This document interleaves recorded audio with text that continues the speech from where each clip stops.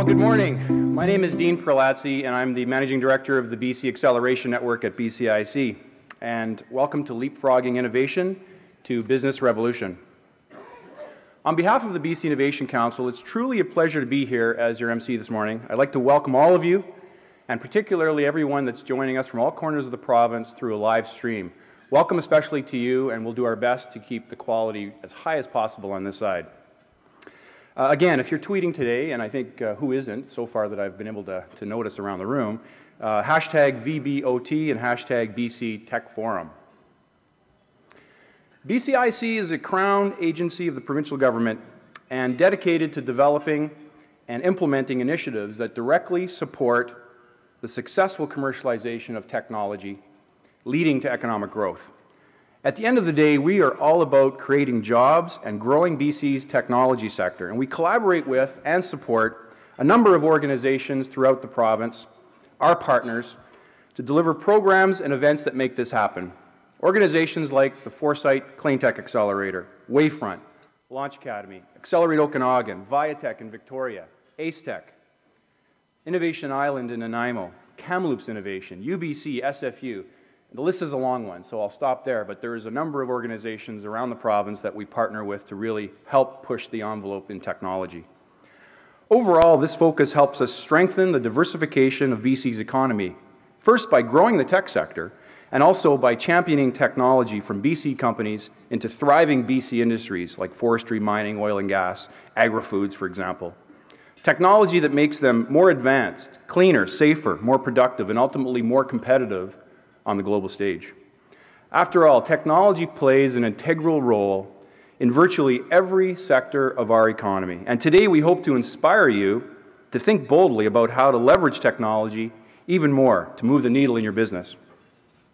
We'd like to thank the Vancouver Board of Trade because today we have the opportunity to reach outside our traditional audience, the tech sector, and into a more broad business audience affiliated with the Vancouver Board of Trade. And the tech sector's growth in BC is an important message, so we're happy to have you all here today to hear it. Our desire is to help educate, inform, share stories, compare notes, lessons learned, and hopefully inspire you with opportunities that are at your fingertips with respect to innovation and innovating your companies. When we're done today, we'll know we've been successful if you walk away curious or ideally excited and committed to make innovation a strategic priority in your business and a strategic driver in your business. This goes beyond generating ideas. It's about taking steps outside your comfort zone to embrace innovation and an innovative mindset and to turn that energy into results. With that in mind, I'd ask you to turn your attention to the screen for some inspiration. Want to change the world? Want to be a leader? Break something. We've been told don't break what isn't broken. If it's safe, it doesn't need fixing. But those who build, those with vision know that there's no distinction between creation and destruction. Everything that ends is the beginning of something new. Watch how the chrysalis of an idea tears at the seams. Give it a name. Let it live in another form. Sometimes rebirth can be violent. But no one says transformation was gentle. Break something. Crack open the surface of what could be. Rediscover curiosity. Vision is the catalyst for innovation. Passion is the fuel that builds momentum. Imagination is the blueprint for manifestation. So break something. Create within a cacophony of brilliant thinkers. This is where inspiration converges with capital, where we shatter the limits of what we thought could be. Pushing boundaries is the backbone of the city. Dare to be dynamic. Wear innovation like a second skin. Move fast in a community of movers and breakers in a mecca of a global game changers. Your place is here. Your time is now. So break something.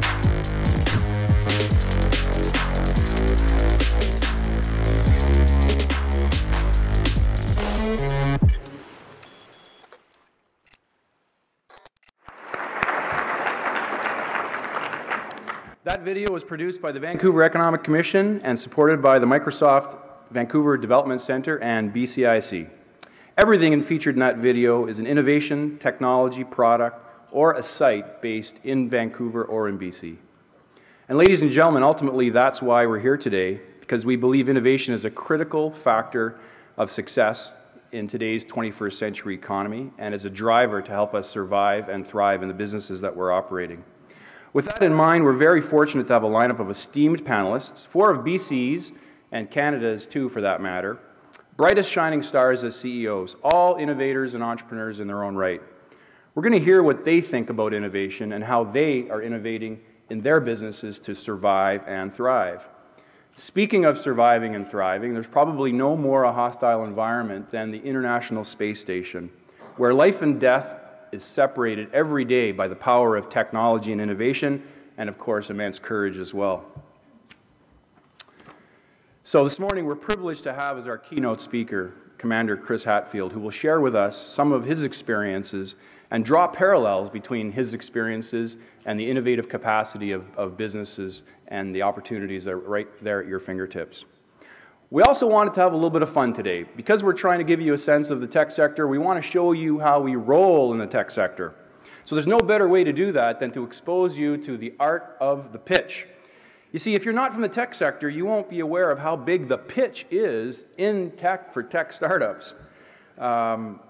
They spend a lot of time repeatedly pitching their story to colleagues, investors, partners, customers, government funders, future employees, friends, enemies, advisors, future board members, incubators, accelerators, doctors, lawyers, especially lawyers, and of course, their families too.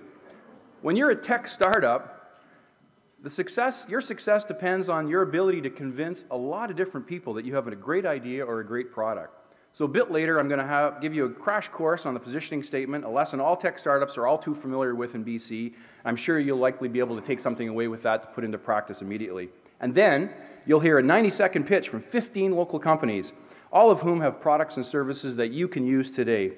These companies already have customers and are aggressively building their business, so we hope they can help you, and in return, you can help them by buying their products. Now, before I introduce the first speaker, let's talk about innovation for a quick moment. As you might imagine, this is a vast topic, but for our purposes today, and to keep things simple, let's just say that innovation can take many forms, including the creation of new innovative products, whether on an incremental scale or a disruptive scale, or by adopting technology to re-engineer functions in your business to increase efficiencies, or by dreaming up new and unique business models. The list of how innovation can apply to your business is quite long. Let's take business model innovation for a moment. An article on this very topic really caught my attention a while ago, so in the spirit of kicking things off a little, I wanted to share it with you. This information comes to us from the Boston Consulting Group. On the vertical axis, you will see total shareholder return of companies that innovate as a premium over their industry peers. So firstly, this graph shows us that firms that innovate outperform firms that don't innovate. Already a compelling message, but even more compelling, it shows us that firms whose innovative capacity is focused on business model innovation perform significantly better than those innovating in other ways. Here's an excerpt from the article. Our analysis showed that while both types of innovators achieved a premium over the average total shareholder return for their industries, business model innovators earned an average premium that was more than 4 times greater than that enjoyed by product or process innovators. And the returns were more sustainable. Even after 10 years, business model innovators continued to outperform their competitors and product and process innovators. The article continues, many companies pursue business model innovation as a defensive move to protect a dying core business or defend against aggressive competitors. But we are convinced that BMI can be most powerful when it is approached proactively to explore new avenues of growth. And examples of business model innovation are all around us. Take Apple, for example, a well-known case study for all of us. Here's a company initially focused for the last decade on hardware and software, and by introducing the iPod and iTunes, they introduced a transformative or truly disruptive innovation in their business model, and we all know how that story ended. And there are numerous other examples. Okay, I'll stop there for a moment, but this is the type of dialogue, one of the examples that we're hoping will emerge today.